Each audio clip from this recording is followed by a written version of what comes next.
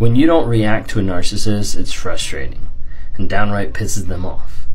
I know because I'm a narcissist. And if you're new here, my name is Ben Taylor, self-aware narcissist on this channel to provide awareness, growth, healing, and change. When I try to get someone to react and they don't react, it's going to piss me off or it's going to make me walk away because I'm not going to put in my energy to manipulate and control someone if they're not going to let me do it. So as a result, I'm going to walk away, or I'm going to get even more pissed and try harder because of the fact that I'm so mad and I'm so frustrated that that person didn't bow down and serve me.